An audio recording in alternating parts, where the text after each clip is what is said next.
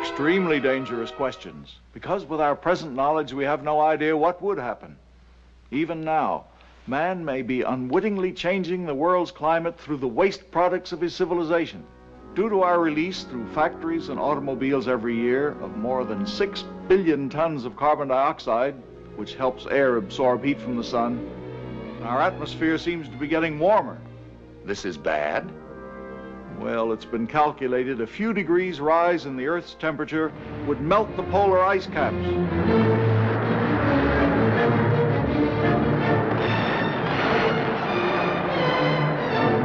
And if this happens, an inland sea would fill a good portion of the Mississippi Valley. Tourists in glass-bottom boats would be viewing the drowned towers of Miami through 150 feet of tropical water.